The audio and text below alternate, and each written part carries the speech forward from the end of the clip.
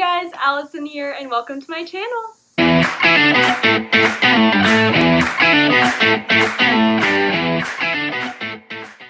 Let's chat about getting your masters.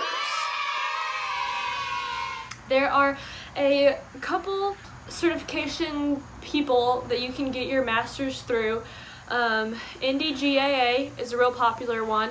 IPG is also another really popular one, and I think there's a couple others, but today I'm going to specifically talk about NDGAA, which is National Dog Groomers Association.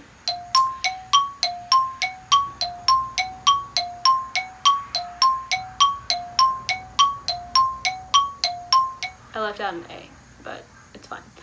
I recently have started the path on trying to get my masters, and I did not realize what that meant or how hard it was going to be. I thought because I went to a grooming school and I did all of these classes and stuff, I was a certified groomer, but turns out I'm not. So the only way you can be certified or have mastered or whatever is to go through one of these programs and do all their testing. You want to go to the NDGAA website, and there is all of the certification sites available and where they're at. You want to find ones that are near you, because you probably are going to have to travel.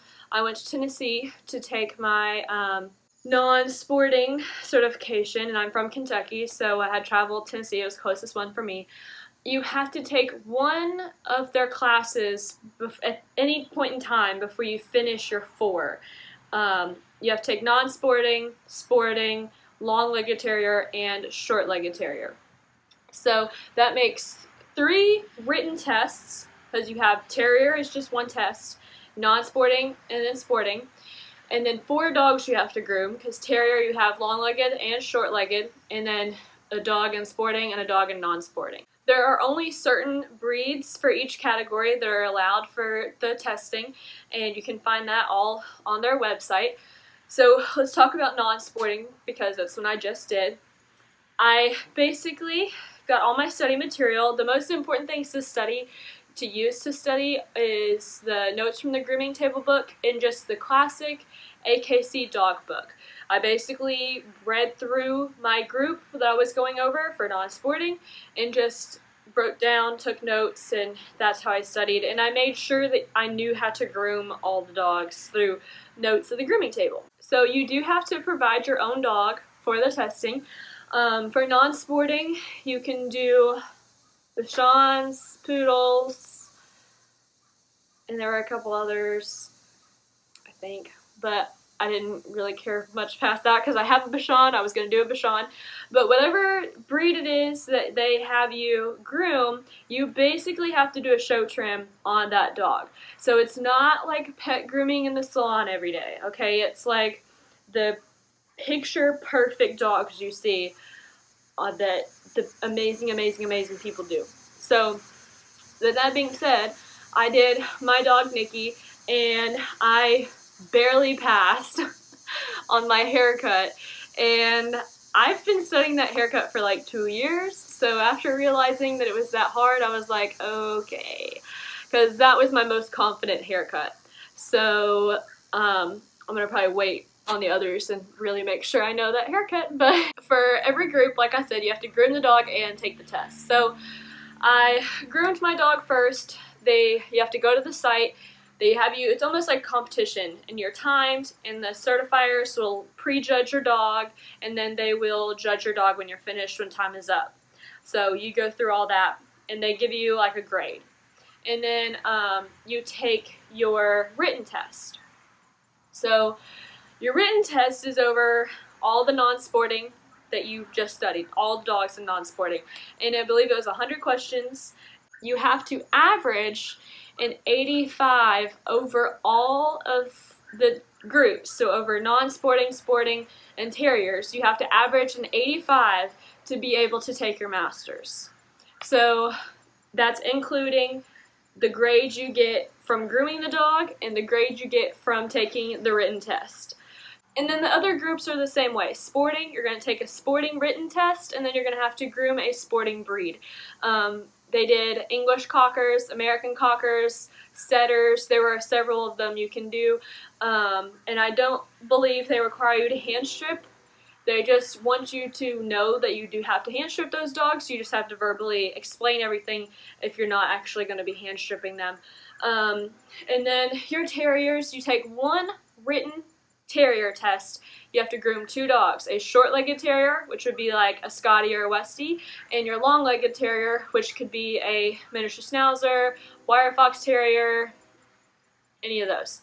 I also don't believe you have to hand strip either, but you have to tell them these are hand strip breeds and blah blah blah blah blah. So after you get done with all of that, and you don't have to take it all at the same time. I went to one certification program thing and I only took 1 test. You know, people take like years and years and years, like 5 years and 10 years to finish all of these before they even take their masters. And you can retake them. So people fail. I was one of the only ones that did non-sporting that passed with the Bashan that weekend when I went. So it's like tough, okay? Like, I don't want to like scare anyone, but I definitely thought I was prepared because I was like, Bashan, I got this, I know this trim, and I was not prepared.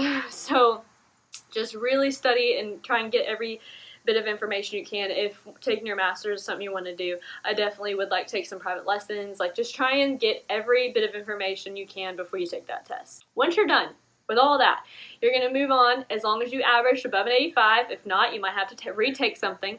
But once you get your average above 85 and you're done with all of that, you're going to take your big masters test, okay? So that is just one written test of 400 questions.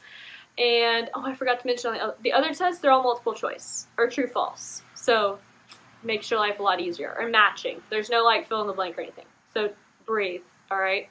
But then you've got your master's test, that's 400 questions. I do believe that is also multiple choice, true false, matching, that type of thing. So, that test is over everything. Like, it's over cats, it's over, like, all the dogs, the groups, like, fleas, it's over, like, pest control, it's over, like, CPR stuff. It is, like, the whole 9 yards. So, once you're at that point and you take that test, if you pass, you are officially a master groomer, and you can add that nationally certified master groomer in CMG at the end of your name, which is pretty awesome. So that is the process of how you get your masters, just very briefly, because I know there are so many questions and everything, but that is how you get started. You want to go to the NDGAA website.